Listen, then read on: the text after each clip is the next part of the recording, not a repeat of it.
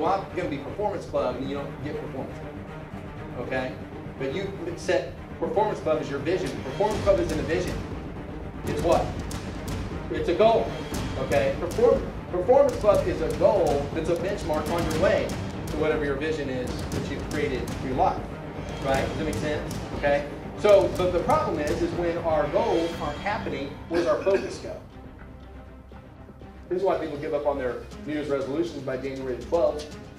This is why by the second week of February, 8% have given up on their goals. Because they're focusing on what? What's not working? Where does focus go, right? They're focusing on what's already occurred. Oh, it just hasn't. It isn't going to happen, right? See, the trick is to get your mind back on what?